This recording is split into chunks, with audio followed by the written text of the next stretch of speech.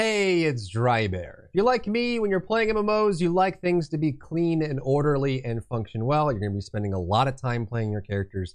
You like everything to be organized. So previously in past expansions, there was ways for you to create macros that allow you to take options on your talent tree that have different choices and put them on the same key, and I love doing this. With the new talent trees in Dragonflight, that's no longer the case. You can't use that same command, doesn't work anymore. But I found a workaround that allow you to do it. So in today's video, let's cover exactly what that macro is, how to use it, and why I think it's awesome. As always, if you have any questions or comments for me, you can drop by my live stream. I'm live every day on twitch.tv/Drybear. Come by and say hi. So let me show you what I'm talking about. In the past, the talent trees were very similar to these choices, except instead of 2, there were 3. So it was just a simple tree that you would activate, right? It would just come down and you'd have choice 1, choice 2, choice 3. And in the event that all 3 of these choices were abilities, I hated the fact that I needed 3 different keybinds for abilities that will never exist at the same time, right? No matter what you do, you'll have to pick one, and this is the same right now in the new talent setup. But for example, on Hunter with Binding Shot and Scatter Shot, you can't have both of these at the same time.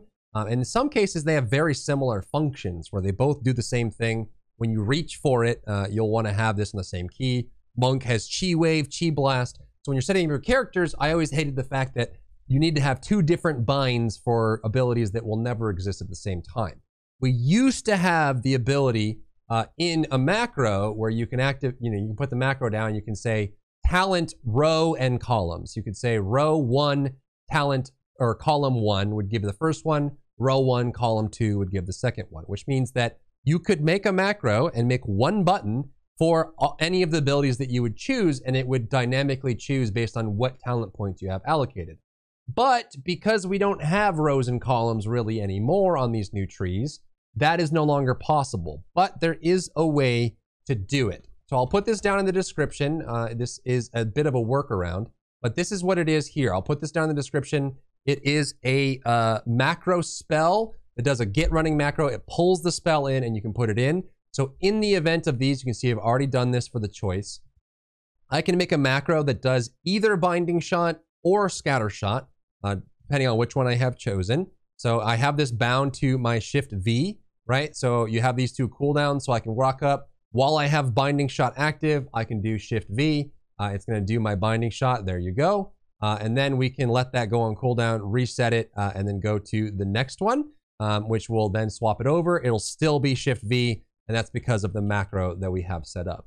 So the way this works is you just do, it'll be down in the description, but you do Control 2 as the start of it just to make sure it has the right one. And then you do /cast of both of the abilities.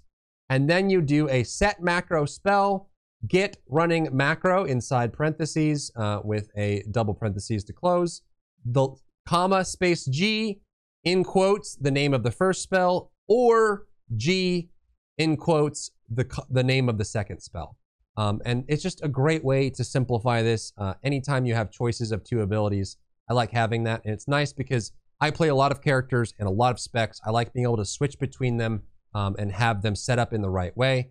So now this is back. We can switch this over to Scatter Shot, apply changes.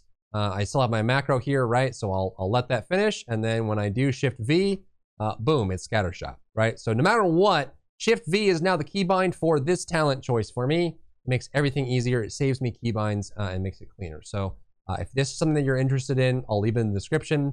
If it helps you out, leave a comment down below. I hope it kind of cleans up your process. But as I was going through and redoing my keybinds for Dragonflight, this is something that I found as a workaround for losing the macro options that we had in the last expansion with the previous talent tree. So if you have any questions or comments for me, you can find me live on Twitch, twitch.tv/Drybear. Come by and say hi. Otherwise, enjoy Dragonflight, and I'll see you. If you enjoyed yourself today, leave a like down below. You can support me and my work on Patreon and view Patreon exclusive content, link in the description. Thank you so much for tuning in, and I'll see you in the next one.